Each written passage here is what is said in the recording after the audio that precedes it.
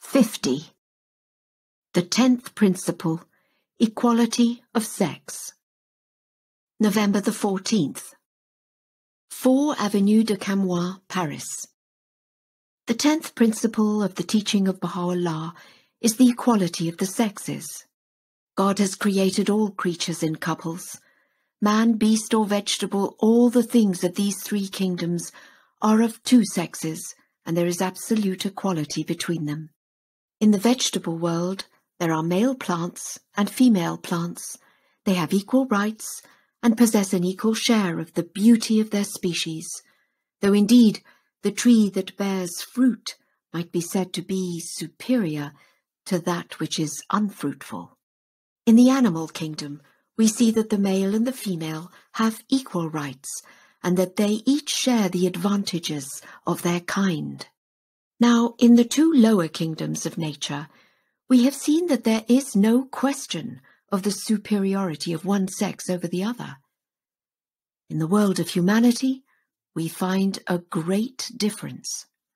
The female sex is treated as though inferior and is not allowed equal rights and privileges. This condition is due not to nature, but to education. In the divine creation, there is no such distinction. Neither sex is superior to the other in the sight of God. Why then should one sex assert the inferiority of the other, withholding just rights and privileges, as though God had given his authority for such a course of action?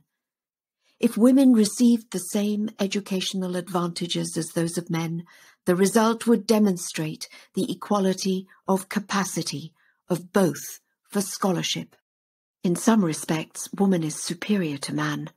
She is more tender-hearted, more receptive. Her intuition is more intense. It is not to be denied that in various directions woman at present is more backward than man. Also, that this temporary inferiority is due to the lack of educational opportunity. In the necessity of life, woman is more instinct with power than man, for to her he owes his very existence. If the mother is educated, then her children will be well taught. When the mother is wise, then will the children be led into the path of wisdom. If the mother be religious, she will show her children how they should love God. If the mother is moral, she guides her little ones into the ways of uprightness. It is clear, therefore, that the future generation depends on the mothers of today. Is not this a vital responsibility for the woman? Does she not require every possible advantage to equip her for such a task? Therefore, surely God is not pleased that so important an instrument as woman should suffer from want of training in order to attain the perfections desirable and necessary for her great life's work.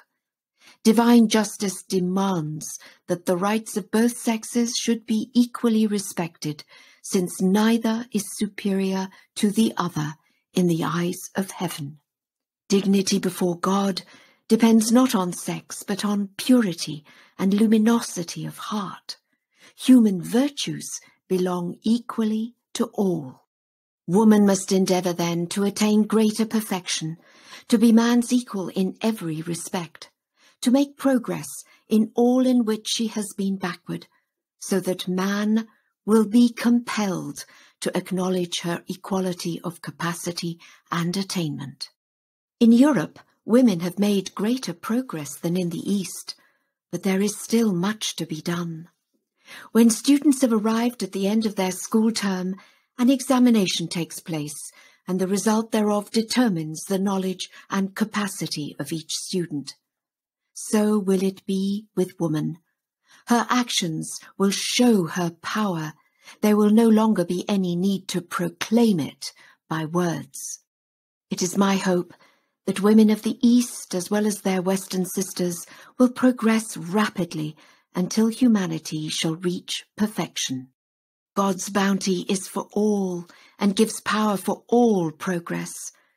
When men own the equality of women, there will be no need for them to struggle for their rights.